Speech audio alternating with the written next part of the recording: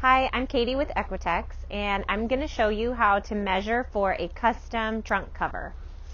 So Equitex has a pattern for Phoenix West brand, small, medium, and large trunks, and also Stanley trunks and valets, but sometimes we have customers who have a trunk that was custom made for them or a brand that we haven't seen before, and then I need you to fill out a custom measurement form. It's on our website, and I'll show you the measurements that we need to make your trunk cover fit perfectly.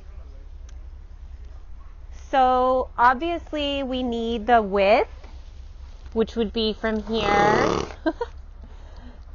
from here to here, the width, the depth front to back, and you need to take your closure into consideration and give it that little extra measurement. And then the height, top to bottom here. And here's where it gets a little more complicated. I need to know where your handles are.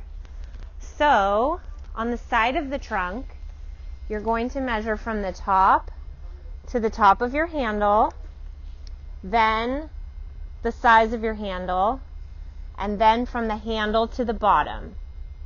And what's most important is that these three measurements equal your complete measurement for height. And then also the same thing from the front to the back, but you have to take this little edge into consideration. So from here to the handle, then the handle, and then from here to the back. And these three also have to measure the same as this. And the last part that I need is where to put the zipper. So on a regular Phoenix West trunk like this, I put the zipper at 2 inches. But if your trunk has a bandage top or any sort of deeper lid, you need to tell me what height to put the zipper at on your cover.